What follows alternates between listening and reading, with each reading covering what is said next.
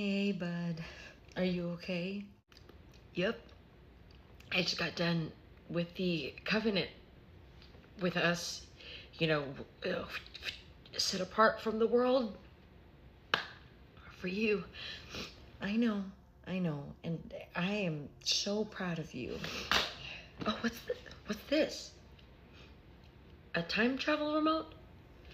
Oh, no. Where am I? You are in a church in Rome where Paul is teaching. Oh, wow.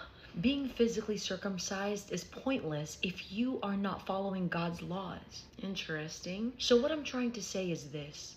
What matters most to God is not the physical circumcision, but on the inside, the circumcision of the heart. I love you.